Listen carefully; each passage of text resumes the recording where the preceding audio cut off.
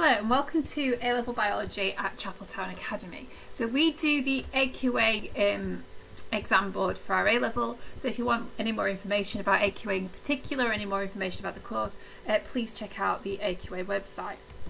So there's two teachers for A-Level Biology, myself and Jackie, who's got 20 years of experience in teaching A-Level.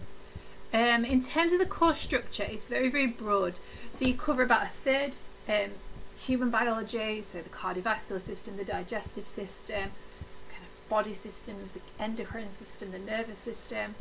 Around a third biochemistry, so looking at the biochemical basis of life, bringing a lot of chemistry in terms of the atomic structure of molecules, and then how that structure leads to their function in organisms. And then kind of a third gene technology, evolution, ecology, environmental science, biotechnologies. So it's a very broad course depending on what your interests are. So we've had biologists going kind of biomedical science and biochemistry, students go on to veterinary and medicine, or kind of students going down that ecology, environmental, conservation route as well. So it's a very broad course. So the first year we study biological molecules, which is kind of the structure of lipids, the structure of proteins, the structure of carbohydrates, and how that leads to their function in living organisms. The cells, all the different components of the cells, cell division, mitosis, meiosis, immunity, vaccination, virus structure, bacterial structure, and then exchange, so the cardiovascular system, the gas exchange system, plant gas exchange, plant transport, so it's kind of plants as well as humans, insects, fish gas exchange, and the digestive system as well. And then kind of looking towards evolution, ecology, the very basics of genetics, inheritance, and kind of relationships between living things. That gives you very much a foundation, which you then build on in second year. So look at respiration in biochemical detail. What is actually happening in mitochondria for a cell to produce ATP, the form of energy that a cell uses. Photosynthesis, again looking right down into that structure of the chloroplast. Genetics, so how different diseases can be inherited and kind of the mechanisms of inheritance behind it. Ecosystems, animal behaviour. We look at the nervous system and nervous transmission. We look at the endocrine system, the kidney, osmoregulation, so the kind of water levels in the body, insulin dependence and diabetes, and then biotechnologies, so PCR, cloning, genetic engineering, gene expression. So it's again, it's a very broad course and lots of really interesting things to look at. So this is kind of just a lesson sharing DNA modelling from sweets. So lessons tend to be very engaging, tends to be lots of questioning. We want the students to get involved, students to ask questions, to develop your inquiring minds, and also very challenging. It is a difficult subject. It's a big step up from GCSE. That is very rewarding because it's very interesting, but it does kind of demand a challenge from you, and we want to kind of make you progress and help you kind of develop a wide range of different skills. So in terms of the exams, there are 3 exams right at the end of the 2 years course. The first exam tends to be on first year content, the second exam tends to be on second year content, and the third and final exam is synoptic, bringing information from both years. The synoptic exam has a 25-mark essay at the end, which we spend a lot of time teaching you how to approach that essay and the skills needed for successful essay writing. And it's a brilliant chance to showcase your knowledge that you've learned over the 2 years and makes the difference between those grades.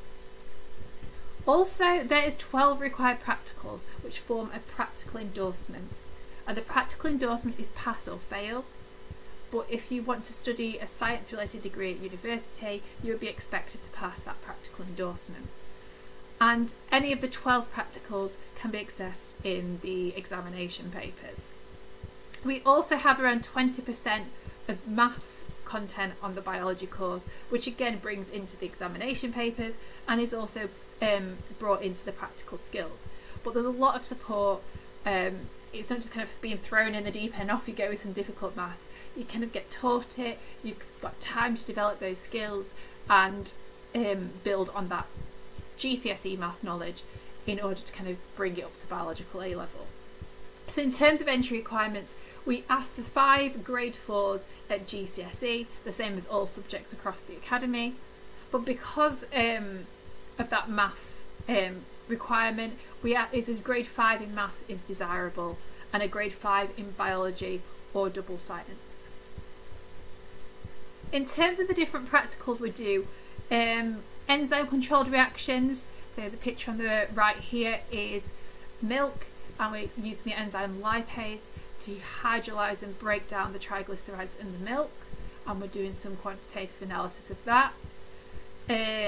Microscopy and doing stained root squashes. We do microscopy of the gas exchange system, microscopy of muscle, microscopy of onion cells. Dilution series and permeability.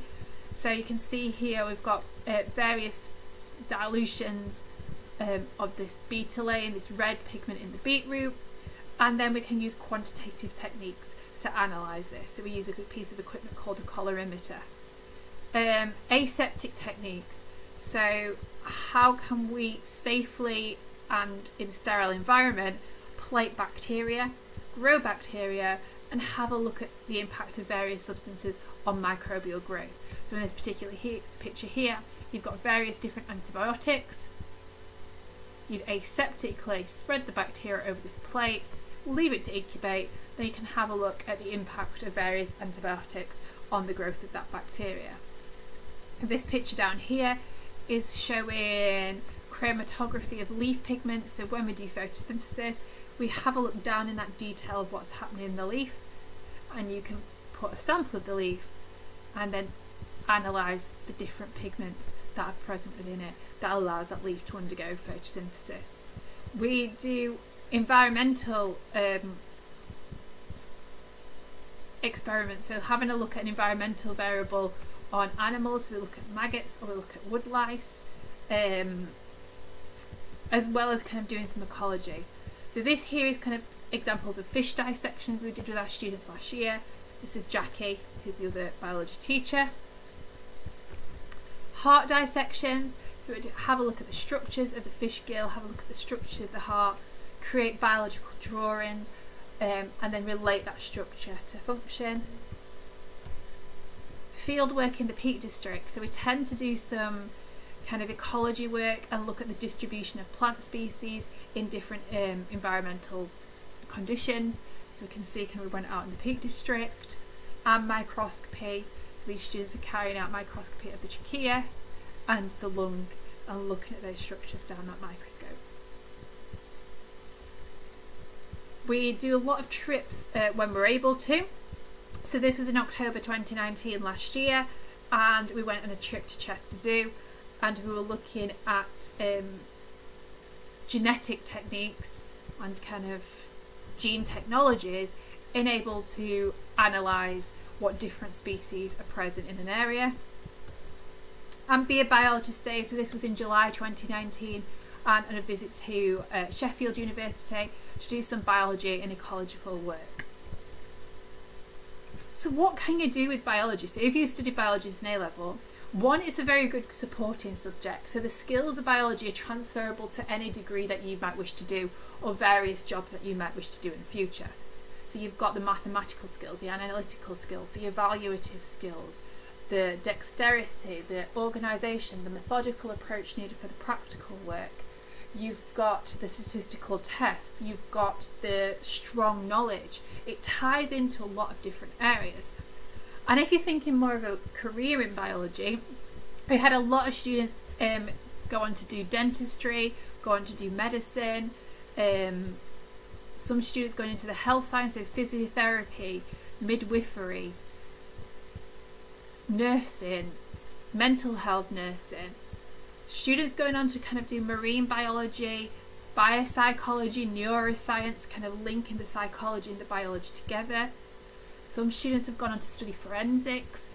Others have kind of started to do very much down the biochemical, biomedical route, so biomedical science, biochemical science, molecular cell biology, genetics, microbiology. And we've had other students kind of going to do kind of a zoology route, or a conservation and environmental science route. So there's lots and lots of different things that you can do with biology depending on what your particular interest is. We've also had students go on to do apprenticeships or H&C, like higher degrees in engineering and so on, that have been biologists. So like I say, it's a very, very wide range of careers you can do. And at Chapeltown we are very, very supportive. We have that high ambition. You do regular APs or assessments so we can see where you are and then help you do things to improve, take action to improve. So it's not just like, oh, I've got this wrong, okay, I'm going to leave it, but actually what am I going to do to continually improve? And our results from the examinations in 2019, we had 71% A star to Cs, which was 25% nationally for the provision as a subject in the top 25%. And obviously in 2020 it was teacher assessed grades, but they were in line with our previous year's results as well. So our students do get very, very good results, go on to do very, very prestigious degrees at kind of good universities, or kind of Oxbridge, dentistry, medicine, and we give you a lot of support as well as kind of a challenging, very, very interesting course. Thank you ever so much for listening to me, and hopefully I will see you next year and studying A-level biology. Thank you ever so much.